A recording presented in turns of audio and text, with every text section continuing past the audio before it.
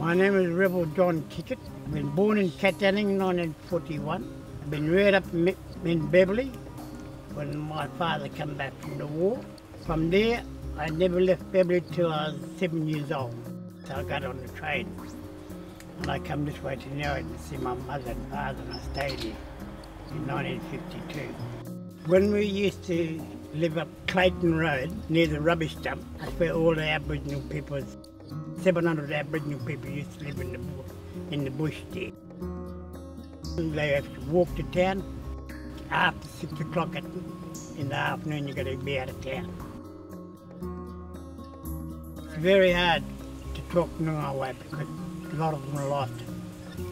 Sometimes I talk Noongar way to my kids and they'll ask me what I'm saying and I have to tell them what I'm talking about.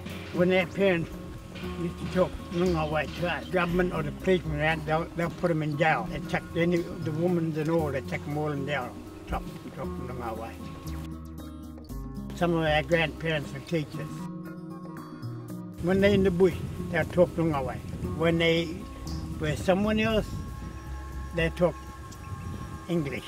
The last old bloke who taught me is old Samuel Miller. That's my wife's grandfather. Him and another old bloke were talking Noongar way.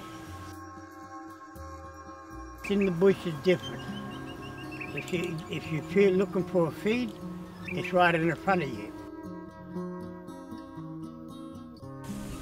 So that's my life, living in when I was young.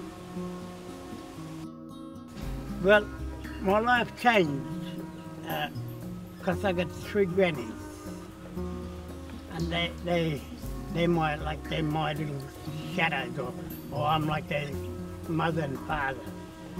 I like whatever they want me to do, I'll do it for them.